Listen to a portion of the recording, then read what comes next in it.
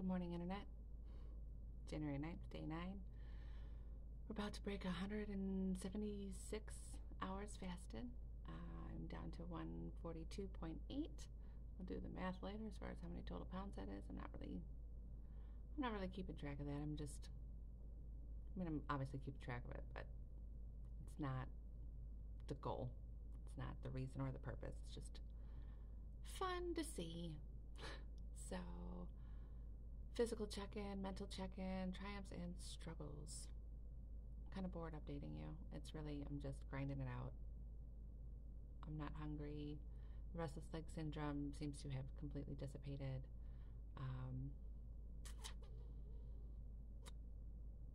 I've got great energy. My cognitive ability is just sharp. And if you have any questions, just go ahead and just drop them down in the comment box. I'd like to maybe just address those when I do my updates. So any questions, drop them down, and we're just going to go ahead. It's a snow day, you guys. I don't want to do this. I don't want to get up and I want to go back in bed, but I got to get this done out of the way first. Otherwise, it's not going to happen. But we will read from Dr. Berg's website on prolonged fasting, and then I'm going to give you some facts again about the Christ oil. Prolonged fasting can help with decreased inflammation.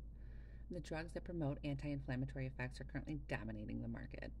Another interesting point is that most of the money on drugs has to do with anti-inflammatories. Inflammation can cause pain in all kinds of issues with your health, from rheumatoid arthritis to diabetes and even autoimmune diseases. Prolonged fasting is an essential tool to help someone get to the root of their inflammation. Honestly, if you have any of the itises at all, like arthritis, for example, you need to try prolonged fasting. All autoimmune diseases also involve inflammation. That's why the remedy always involves taking steroids, which are anti-inflammatories. The problem with the steroid solution is that it rebounds and destroys the adrenal glands. The adrenal glands are vital to your overall mental and physical health. The way prolonged fasting affects the immune system makes it essential if you have an autoimmune disease. Dr. Berg believes that it could significantly improve these autoimmune conditions. Try prolonged fasting for anti-inflammatory support. It could be a fantastic alternative. All right, you guys ready to get into the Christ oil? Again, reading from Kelly Marie Kerr's book, Sacred Secretion. I'm going to get into the process, part 3. What are the two potencies formed by the pituitary and pineal glands? So first we have the pituitary potency, also known as the lunar potency, lunar germ, or lunar seed. Flowing into the pituitary CFS becomes magnetic, or female, in its quality and action. Some secret names for this potency are the oil water of life, the feeling principle, soul fluid body, silver, or milk. But what exactly is the lunar germ according to modern science? The answer is protoplasm, also known as cytoplasm and soma.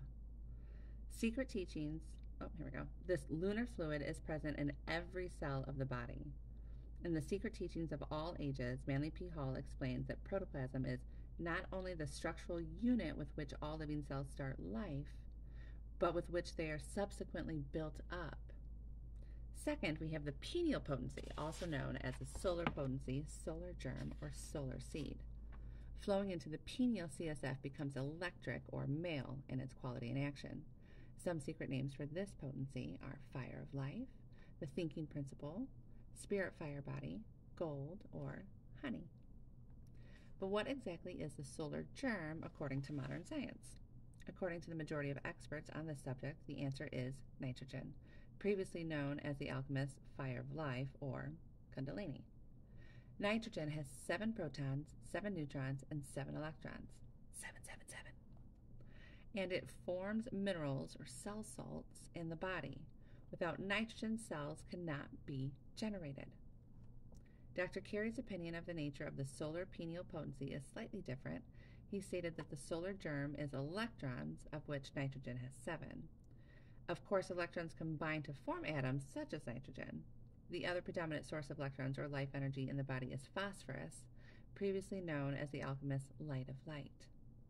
Interestingly, phosphorus is part of the nitrogen family and also forms minerals, cell salts, that generate cells in the body.